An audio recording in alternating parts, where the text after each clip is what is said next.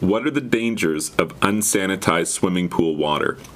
In the pursuit of a chemical-free swimming pool, a lot of people overlook the fact that if you don't treat your water with a chemical sanitizer or something to clean the water anyway, it's not a matter of, oh, you might get, an infection on the cut of your finger or something like that. It's more so that there are serious and potentially even life-threatening situations that can arise from dirty swimming pool water or dirty water of any kind.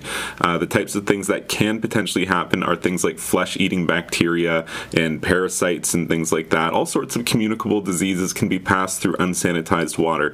And so it's important to remember that it's not a convenience item that you need a chemical sanitizer or something in your water to protect the bathers. This truly is a matter of health and safety for anyone who is in or around that body of water.